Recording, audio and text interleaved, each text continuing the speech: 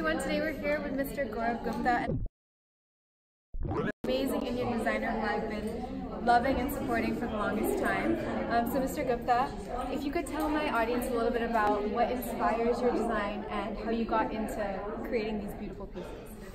I think like just life inspires me, and art, architecture, surrealism, the want, the thirst for beauty, or the search for beauty, and experimentation, exploration, having fun. All of these factors inspire me. That's amazing, and I see that your designs have a lot of futuristic elements.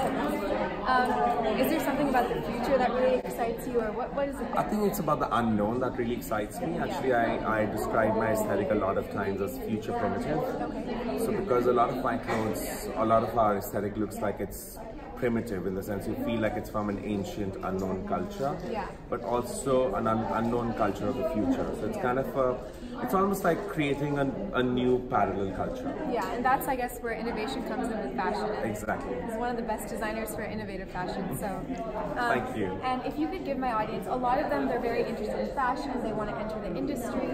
If you have any tips on how they can enter the industry? I think like it takes it's a lot of hard work. It's like constant hard work. Fashion is a very hard industry.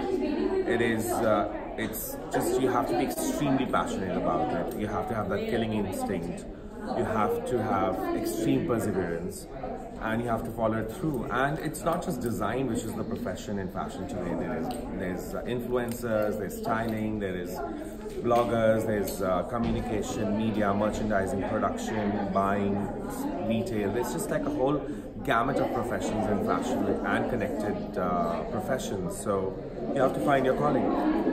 How would you propose to find one's calling? Like, how would someone know this is what I want to do, that's what I want to do? Do more yoga, you'll find your calling. Okay, and on that note, we'll end it. Thank you so much for chatting with me, and there you have it.